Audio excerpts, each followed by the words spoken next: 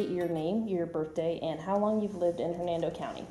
My name's Elaine Alice Sullivan. My birthday is March 9th, 1945, and I was born in Hernando County, so I've been here 68 years. What part of the county did you live in? So I live off of Powell Road on Crum Road. Okay, and what was it like back then? Do you have any particular memories that you think sort of shaped your life growing up here in the county? Oh, absolutely. Where I grew up shaped the kind of person that I became. My family, the Crums and the Hopes, settled this county, and so we were farmers, herders, cow hunters, and so my whole life I lived on a farm, and so everything I did revolved around being on a farm. So where I lived off of Powell Road was pasture land and woods, and I lived on a dirt road. Powell was a narrow little paved road, and 41 was a 2-lane paved road. Had big concrete 8x8 squares with tar, and when you went to town, it'd go blip, blip, blip, blip, blip, blip, all the way to town. There was probably 6,000 of us for a long time. You know, there wasn't a lot of change, and so everything was done in Brooksville. And then there were small communities like Bayport, Pine Island, Garden Grove, Istachata. So you had neighborhoods, and then everything else was country, and you might live near a neighborhood. I lived mostly in the country, even though I was near Garden Grove. And the way it shaped me was everything we did was to do with the farm. So it was cycles and seasons, and you learned to make do, and you were a Renaissance person, so to speak. So you learned to fix or do whatever you needed to do because, you know, it was cost effective, and it was a long ways to get parts or repair, so you had to figure it out yourself. I never remember not riding a horse. I grew up on a horse because, you know, the first cowboys were cow hunters, and that started in Florida. So we were cow hunters, and so you had to go herd your cows back to wherever the cow pen was, or we did cattle drives from the sand hills back to the home farm. And I guess one of the early stories that I remember about riding a horse was I had 3 older sisters, and so my papa, my grandfather, he would come by. His homestead was adjacent to ours, so there was like 400, 600 acres where all the family lived because you got a homestead grant. And this was in the 40s and before that time? Yeah. Well, you know, they came in the 1820s scouting, and they were settled here in the 1840s. So my grandpa would come by on his big padded horse, get my diaper bag, my bottles, and put me on the back of the horse, and we'd be gone all day, you know, sometimes. So I even before I rode by myself, I was always on a horse. So that teaches you, you know, how to be in control, to make decisions, how to be independent, and all of those things, how to plan. How to not get lost, Right. To know your way around. And then if you were driving cows, how to be a team player, because everybody has a role. So all of that really helped me become who I am. But everything that I did in growing up was a part of a family, extended family. And my sister and I, one of my sisters and I, we still do that together. We run our cattle operation together. We do Sunday dinners together.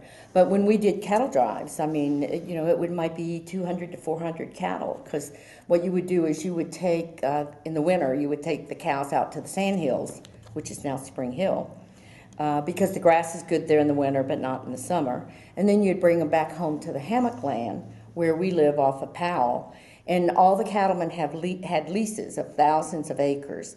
And so when you did a cattle drive, bringing them home, everybody that could ride or that liked to ride was on a horse. And you went out in the 2,000 or 3,000 acres that was leased. You gathered up your cattle, your portion of the cattle, and then you got them into one herd, and then we drove them. The last lease that we had was where Powell Middle School is. So we would do the 2,000 or 3,000 acres around that, and we would drive them down Powell. We would cross 41. Highway Patrol may or may not be there, or we would stop traffic. Wasn't much traffic, But we would, so you'd have a cattle herd of anywhere from 200 to 300 or more cattle going down Powell, cross 41, and then our first pasture was right there at the corner of 41 and Powell. Opened the gate, and the lead cows would just all go in. How did you know which cattle were yours? They were branded and they had marks in the ears. So, okay. And those are registered with the state. And so, like an uncle had a brand, my grandmother had a brand, my Papa had a brand, my father had a brand. Oh, wow. And so, you know, and you had cow pens, and you did that when they were young. So generally they were branded and marked. Yeah, well, when we did watermelons, you know, most of the watermelon growers in this area, you would have 200 or 300 acres. Generally, you would pay to get the land cleared. And so we would start work with picking up roots and rocks, you know, and then if my older sisters were old enough to drive the tractors, even though my father had like 2 foremans and people that, a couple of people that worked year round with him. From the time that we prune them after school. If it was watermelon season, you go to the watermelon field and you prune them, then you turn the vines, you spray them. Then when it came time to pick, you know, you either picked, caught, drove the truck. When I was young, one of the things that I did was you started with loading them in box cars. So I was small enough still that a cousin and I, we put the labels on the watermelon. So they'd pack them into the truck, into the box car, and then you put labels. Then they switched to semis, and we did the same thing. So as the years grew, your job changed on what you did during watermelon season. But we always had to work, even through high school, even when I became a teacher. You know, so when you live on a farm, even though you have other jobs, the farm's still your way of life. It's sort of your culture of how you live. Do you feel like it's harder to keep that same type of lifestyle alive because of times changing now? Well, because of times changing, you sort of have to really nurture. You can't keep the same lifestyle because, first of all, you cannot make a living farming and cattle unless you're big. However, you can still nurture and lead that way of life. You know, so we still have cattle. It's still a family thing. When we do cows, everybody helps. Now we do ATVs because all our horses are gone, and we just do the home farm. We don't lease. We still do Sunday dinners together. We still all go hunting together. We'll do vacations together, even though we do things apart. However, it's harder to have that very same way of life. However, you still decide what is the culture, what's your values, what do you believe in, and those are the things that you nurture. Believe it or not, you know, back then, the first thing you want to do is to leave, you know, because it's a small town, and then you come back home. So, like when I was in high school, I don't know that very many teachers were from here. We had some that had been here forever, and that most likely somebody in your family had them, you know, because there might be 2 first-grade teachers, 2 second.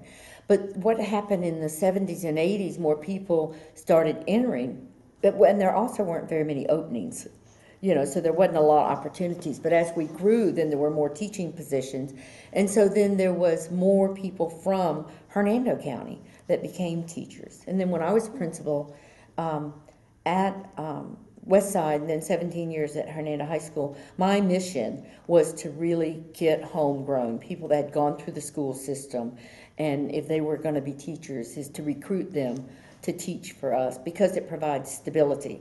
You know, because it's not just a stopping place till they find where they want to live in Florida.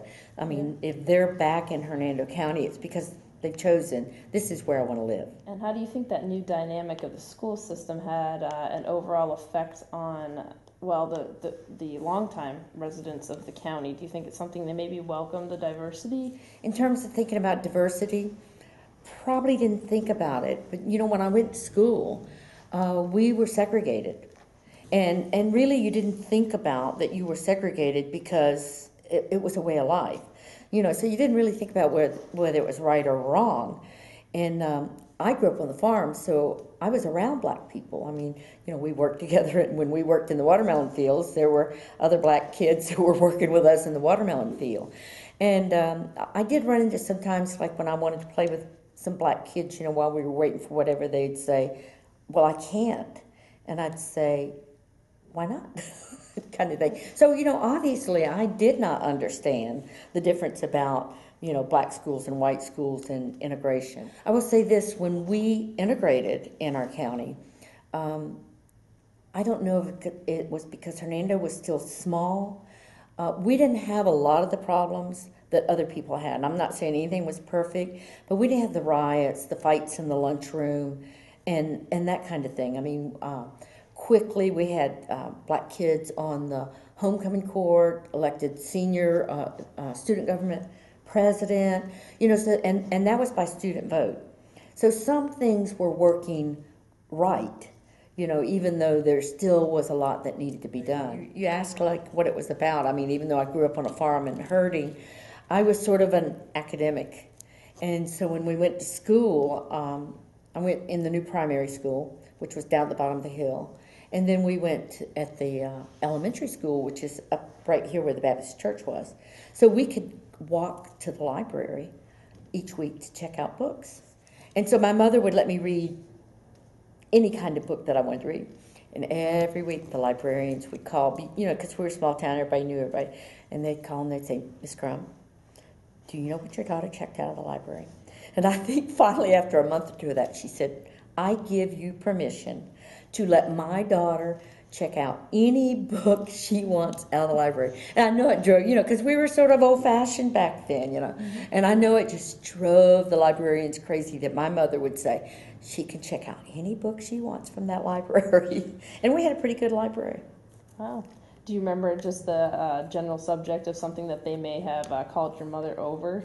Oh, I'm sure it was probably romance books, or it was probably books on politics, that kind of thing. Is there anything else that sticks out in your mind, like something that you may have done for fun at that point in time that you don't necessarily see kids doing anymore, or that you just really remember, even, for example, an event that might have happened each year that you look forward to going to in town? Or Well, back then, because everything was in town, and when you went to middle school pretty soon, and then high school, you only came to town to school because they closed the country schools.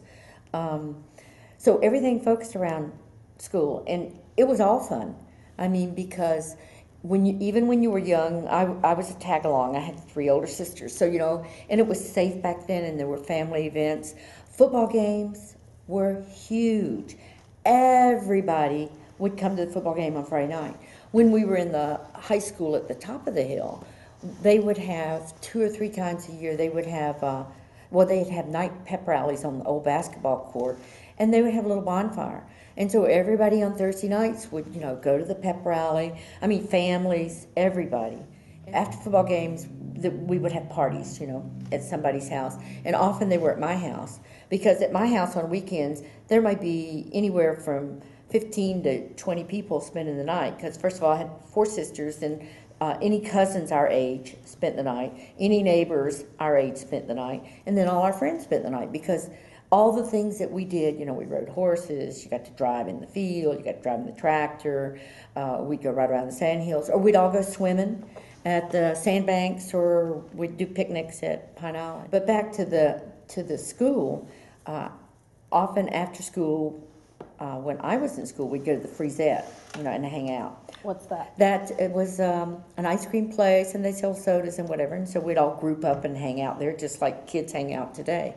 Now, usually, if my sisters were older, they could drive, they would leave all the younger ones, in a car, and go off with all their friends, and then come back and get us, later. But you didn't think about it.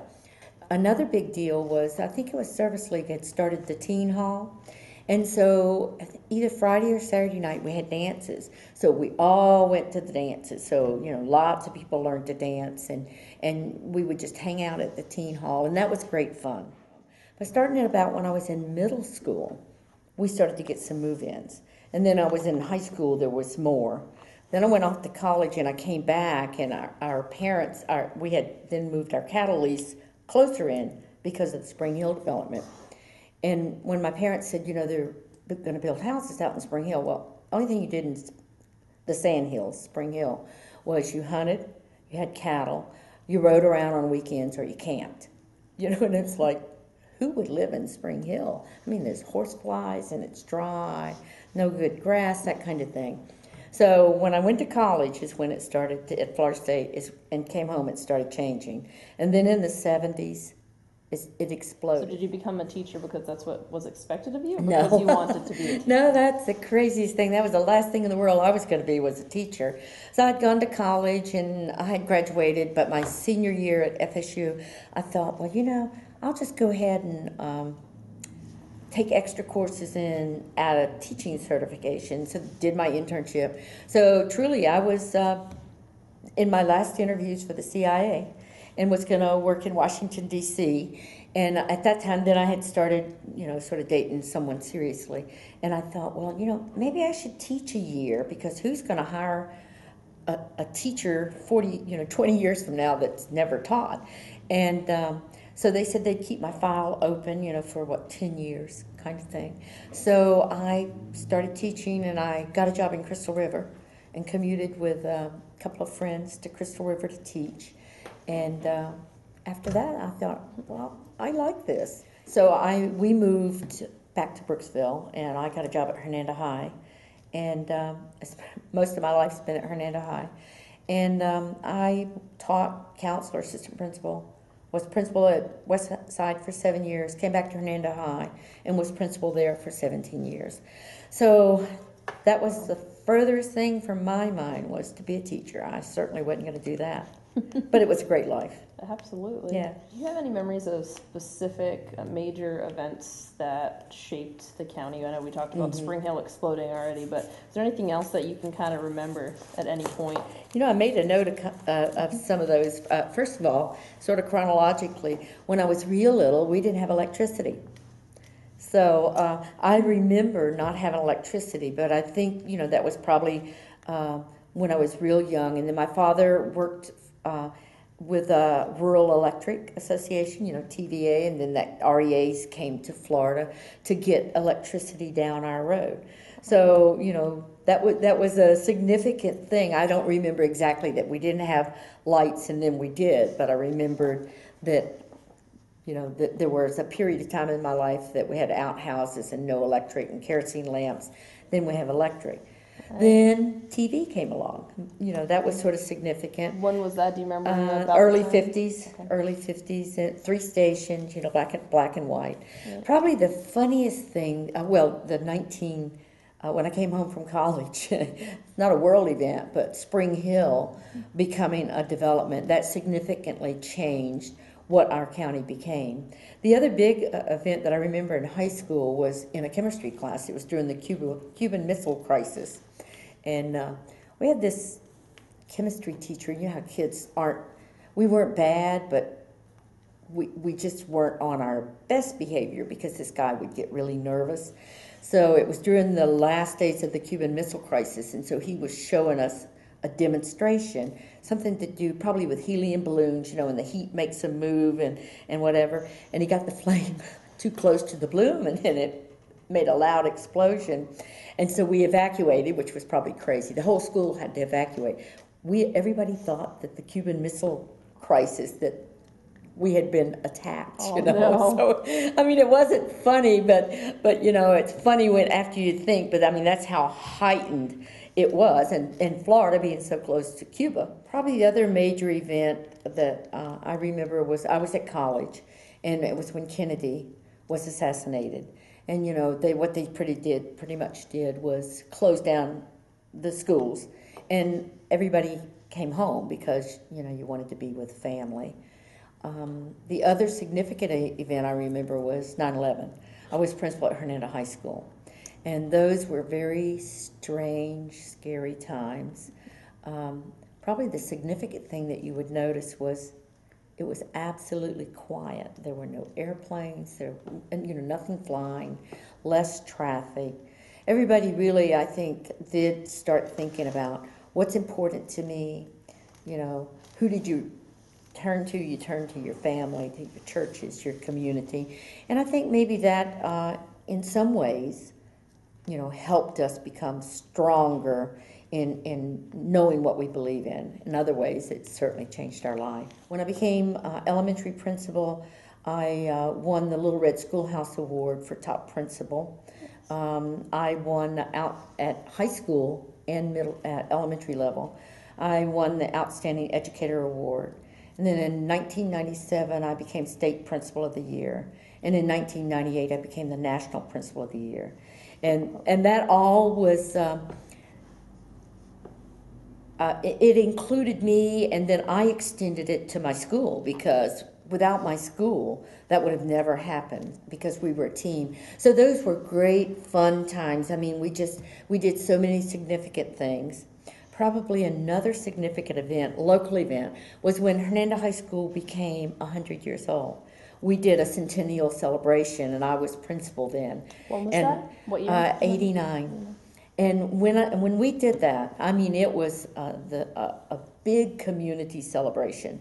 I had a team of newbies and people that had been here forever that helped create this event. We had a play of music through the ages that people did. We did an encore. We had a big birthday party. We had fireworks, a barbecue. We did a Golden Memories book. It was a big, big deal. Thousands of people came to the fairgrounds. Oh, wow. For that weekend, and it was just beyond incredible. I sort of think of it before Spring Hill, even though, it was starting to change before then, and our world was changing before then. So it's not really just Spring Hill that changed our county. Our world, technology, the way we work, the kind of work we do, all of that changed. And then there were major impacts that happened. But probably the significant feels about the county is, when I was young and pretty much through high school, you knew all of the families around the county. I mean, you may not have known everybody, but there were probably, 6,000 people, 4,000 to 6,000 people when I was growing up. So, even in a short lifetime, you meet a lot of people. And my dad was in politics. So, we were around a lot of people. And so the difference of knowing everybody, or I know your cousin's cousin kind of thing, to today it's just a lot of an anonymous feel. There's so many move-ins. They're not strong neighborhoods. Even where there are neighborhoods, people don't know their neighbors. So that's a big difference. The big difference is it's noisier. I mean, everywhere you go, there's noise, either from traffic, from planes, construction, all of that kind of thing. It's noisy. The grapevine doesn't work like it used to. You could get in trouble from the grapevine, because your parents would probably find out, no matter what part of the county you were in, what you had done. Or your aunt would be shopping in the grocery store and you would end up on restrictions because all the boys were talking about that we were all out at the silos where none of us were supposed to be. And then you'd be on restriction. So the grapevine doesn't work as well. There are grapevines, but there was like a major grapevine and everybody connected into it. I love Facebook because it's like a grapevine. And I mean, I have the range of kids that I taught, people that I grew up with, people I don't know that knows friends of friends, and then kids that I was principal with. So it's the whole range, and it's a way to keep up with people that's sort of harder now, keeping up with people. Other changes is, politics. Before there was an accountability because so many people knew so many and knew so much of what was going on. Today, there are not those tight connections. And I know they're having to make decisions for the greater good, but sometimes you think, really? It's like, how is that even logical? Kind of thing. And I know that they have to view it from many pictures, but those things have changed. As far as family ties that we've talked about, community ties, clearly you said they've changed. I'd like to think they've adapted or evolved. Do you think that's going to continue to happen? Do you think the older families are strong enough here in the county that they're going to keep that bit of heritage alive and available to future generations? I think that that many families are trying to figure ways to do that. I mean, like we do a reunion. It's not big, but it's a way to do the culture. I do think that in terms of traditions, many families try to build on the traditions that they have and try to stay connected. However, that's not easy because it depends on what career that you choose, because sometimes you can't live in a small town or in a certain part of the United States because of the career you've chosen. So you sort of have to evolve those traditions.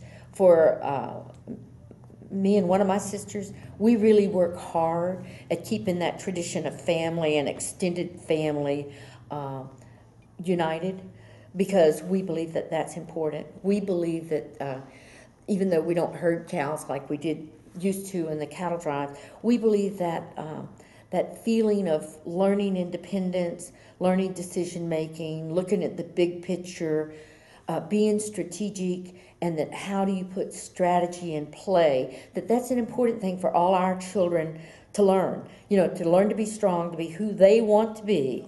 I must admit, we weren't very diverse. Believe it or not, my eyes aren't as blue as all my cousins, and my hair was darker, kind of thing. We were all blue-eyed.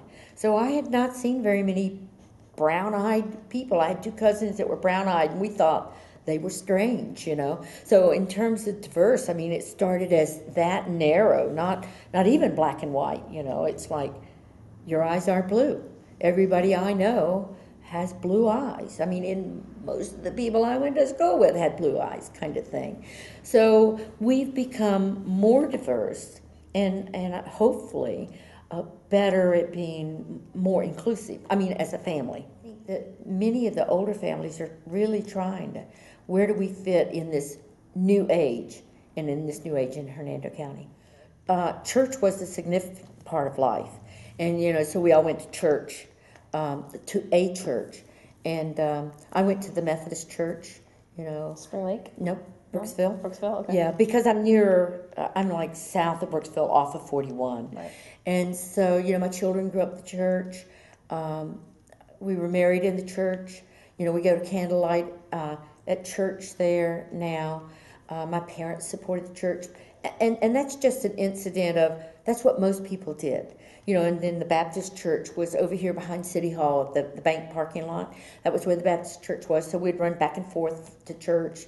We'd do MYF, and sometimes we'd go to their church on Sunday night. They'd come to ours, that kind of thing. So church was a major part of the fabric of our lives back then. And I know that's changed, but if you go to churches, you'll still see a lot of that identity of a neighborhood or the county, and especially, the in-town churches, because they did draw from everywhere.